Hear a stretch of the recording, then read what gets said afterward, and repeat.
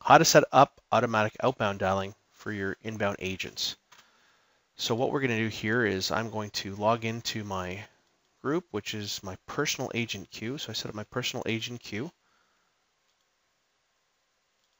Okay, and now that I'm logged into my personal agent queue, what I'm going to do now is I'm going to dial my personal agent queue number, or I could just have added it as a button on my toolbar. What I'll do is I'll call my extension. Please enter the 10 digits of the number you wish to dial. I'm going to enter the 10 digits of the number I want to dial. And then I'm going to wait. So we just initiated the call, and what's going to do is it's now going to place that call outbound. I'm going to answer this. And now we're on an outbound call. Thank you for calling LANtelligence.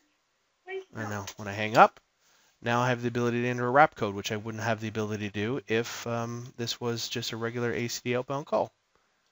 And that's it.